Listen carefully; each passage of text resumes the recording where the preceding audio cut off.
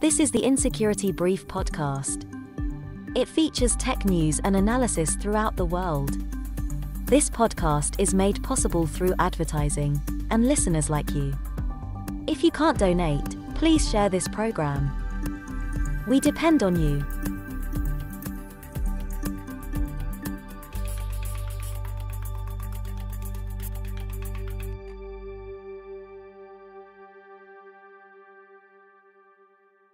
Good morning. We're really glad that you could be with us and help us out by sharing this program with anybody that you can in any form of social media that you got, even email.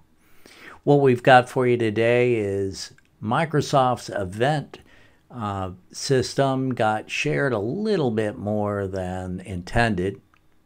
Massive Bluetooth exploit affects billions of devices. And South Africa is the latest victim of ransomware.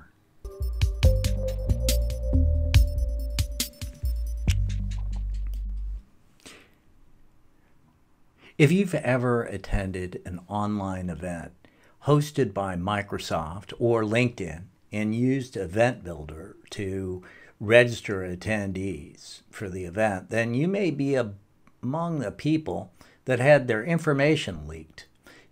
There was an estimated over 100,000 people affected by this.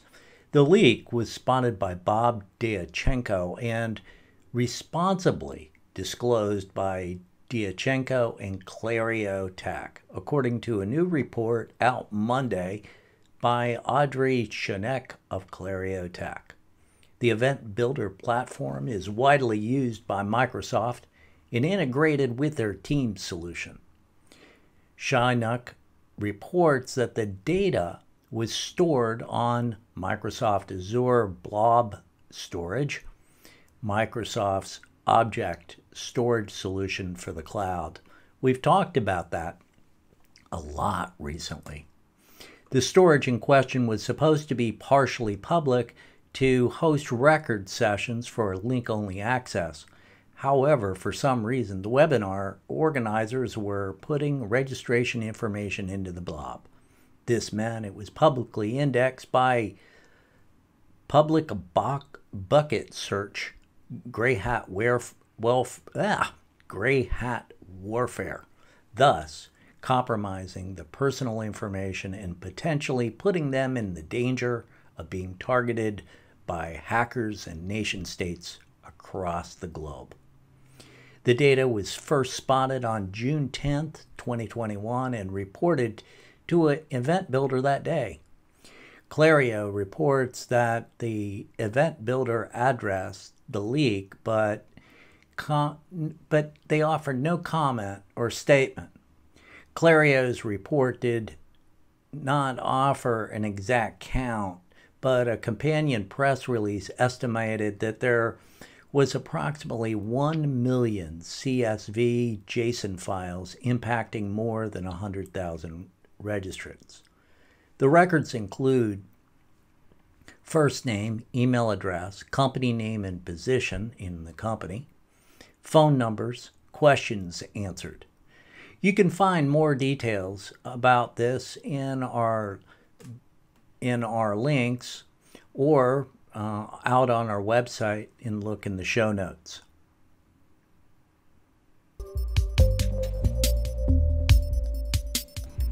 Okay, so a news story came out on The Record by Caitlin Simpanu called Billions of Devices Impacted by New BrakTooth Bluetooth Vulnerabilities. So a team of security researchers published details on September 1st about a suite of 16 vulnerabilities that impact Bluetooth software stack that ships with system-on-chip boards from several popular vendors.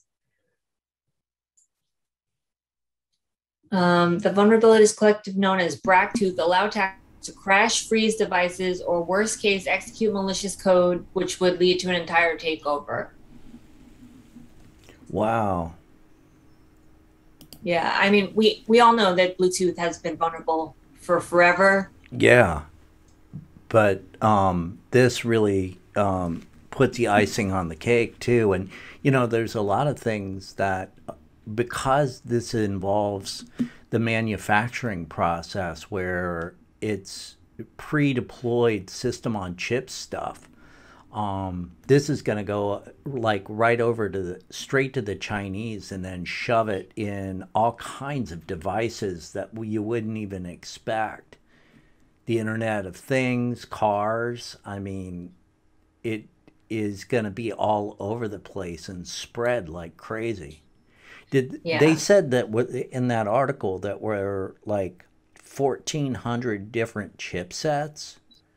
Yeah, the same Bluetooth software stacks are used on 1,400 chipsets used in laptops, smartphones, industrial, and Internet of Things devices. But they speculate that while they only did tests on a handful of vendors, that it's probably a lot more.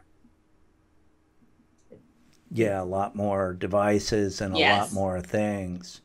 So this is going to sit in the background and just be a thing. One of the things that one of the things too is, because of this, how many, you just think about all these Bluetooth devices being an attack vector. People will like walk around with even like Bluetooth speakers. Yeah. And the devices that people sell throughout retail can have these exploits, and toys can have these exploits, and an attacker could use this as a pivot and a way to get onto a home network or onto a corporate network. Absolutely. Yeah.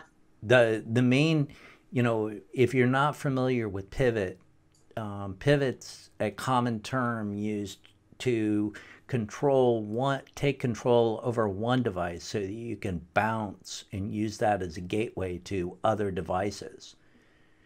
So it's only one step to get into the Bluetooth stack and then into the network, Wi-Fi, VPN, corporate network stack.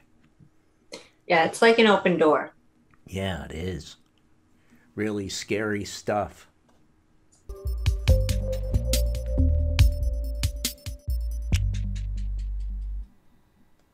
HeimdallSecurity.com released an article on September 16th by Andre Day called "South Africa Ransomware Attacks Go On with One More Hit. The Whole Network of the Department of Justice Affected." So apparently on the 6th of September, South Africa's Department of Justice was hit by a ransomware attack that targeted its network and managed to encrypt its entire systems. Thus, electronic services were not available anymore, neither internally nor to the public. They're quoted as saying, "This has led to all information systems being encrypted and unavailable to both internal employees as well as members of the public. As a result, all electronic services provided by the department are affected, including issuing letters of authority, bail services, email, and the department website." While they did many steps to try and recover, there is a system restoration in progress, their IT said. Their contingency plan was activated, and they switched to a manual process in court sittings, meaning that hearings were recorded using a manual mode, same applying to different legal documents issuing, for example, documentation for bereaved families, need for dear loved ones in exceptional cases. There is a monthly child maintenance money, which they announced is being kept secure for payment to the rightful beneficiaries while the systems are being brought back online. It is interesting to mention that there was another ransomware cyber attack around the same time period against SANSA, the South African National Space Agency. And what happened there was SANSA's students' records were identified on a public FTP server, and there was leakage of data. which was done accidentally. So it's unclear whether this was political or someone upset that they didn't make bail. Yeah. Hey, you know, one thing that was good about this is that they actually, it sounds like they had a disaster plan in place and they implemented it. That's a good thing that they actually had a disaster plan. So many companies forget about disaster planning and they get caught off guard and they really literally lose everything because they don't know what to do and they don't have a way to go backward. I agree with you totally. That actually used to be part of my job when I worked in various roles, is I used to have to create disaster recovery plans and then test them. And I do encounter a few disasters that I experience professionally, and trying to scramble to get the tape backups and recover from tape backup, which is a nightmare. Yeah, yeah. No, I've been there myself, and it use the disaster plan to move data centers. Oh my gosh! Oh, that's a nasty one. Hey, it worked, but these poor guys. Yeah, it was disaster after disaster for them, but sounds like they are doing their best to bring it back online. So yeah, Africa, by the way, has been just a total nightmare with ransomware. I mean, it's not just them; it's like a whole bunch of countries across the entire continent have been hit.